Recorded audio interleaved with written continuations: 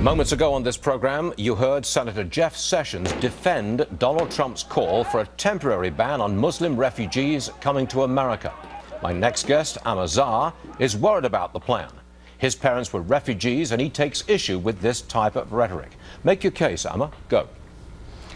Well, I mean, look, banning Muslims is not going to stop, for instance, what happened in Orlando. This kid was born in America. His parents actually came from Afghanistan at a time when the United States government was allies with Afghanistan. So, I mean, this kind of idea that banning a whole group of people is going to solve these very complex political problems internationally is really ridiculous. The whole discourse on it is ridiculous. And a lot of the stuff he said wasn't true. I mean, when we were talking about these issues about radical Islam and banning and all these kinds of things, Senator Jeff Sessions says, why can't we say it if King Abdullah of Jordan says it? Well, the truth is he doesn't say it. When King Abdullah of Jordan talks about ISIS, he talks about them as outlaws, as people that are outside any acceptable bounds of Islam, not people that are within something acceptable that we need to figure out how to deal with and therefore label them as Muslims. So this whole discourse is out of bounds.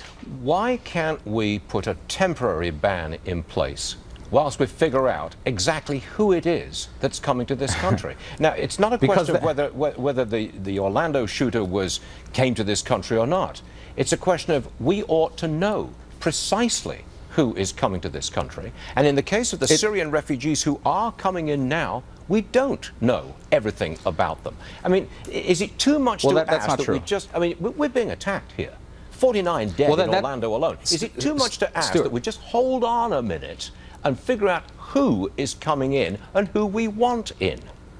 Stuart, when you make those kinds of decisions, you're assuming, number one, that people that are Muslim are more prone to criminalism than otherwise. Second of all, there is about an 18 to 24-month vetting process before refugees make it in here already. That's the way it works. When Donald Trump says they're just flowing in, that's a lie. Right now, so far, there's been less than 4,000 refugees from Syria that have even made it in. But the problem is we are now operating in a discourse in which we are accepting the idea. Look, if you accept the idea that Islam is at war with Christianity in the West, then guess what? ISIS agrees with you. And if you accept the idea that ISIS is somehow some sort of accurate representation of Islam or within any acceptable bounds of Islam, well, guess what? The vast majority of the Muslim world doesn't agree with you, and ISIS does agree with you. So we cannot operate in this discourse anymore. It's racist. It's disgusting. We cannot continue with this current level of political correctness. We cannot be so... It's not about political correctness. We cannot be so sensitive to Muslims that we allow terrorists to operate. That's exactly what's going on. Look at the case of... look at Mr. Mateen. His employer knew that he was making outrageous statements and bullying his co-workers in the workplace. But he didn't do anything about it because he was scared to do it, because he was a Muslim.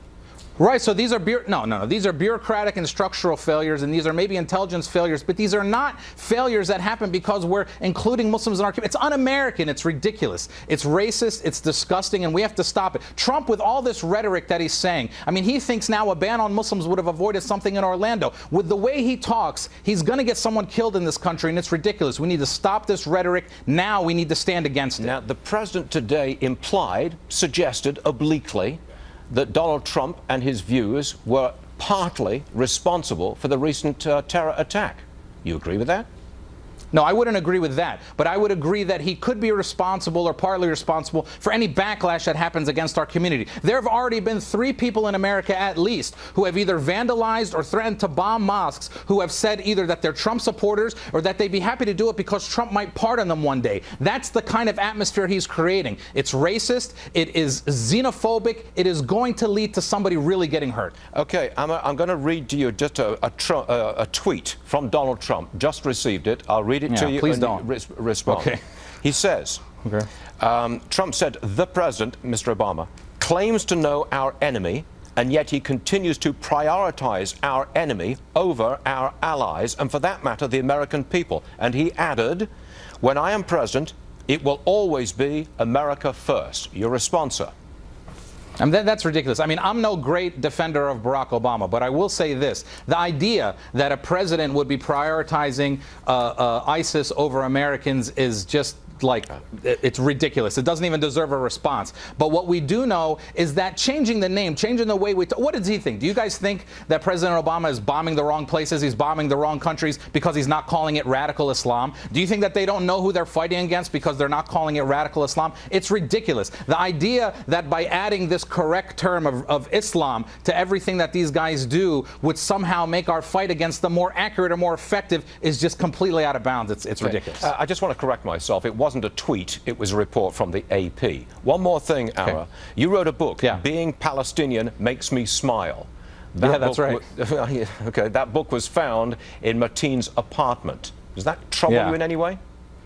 Now, look, as you might know, and as your viewers might know, I'm a performer, I'm a comedian as well, and I go around the country. I perform at all kinds of Palestinian events around the country, and I sell 50 to 100 books at every event. Apparently his wife, Omar Mateen's wife, is Palestinian. They were at some conference that I was performing at a year and a half ago, and they bought a book. From what I saw from the book that was there, it wasn't even signed to him. It was signed to somebody else, not even his wife. So I don't know how it ended up there, but I mean, obviously, I encourage people to read my book. Nothing in it, even for a crazy person, would encourage anybody to do something like what he did. It's ridiculous. All right, we hear you. Thanks very much indeed, Amer Zahr, for joining us Thanks, today. Stuart. Yes, sir.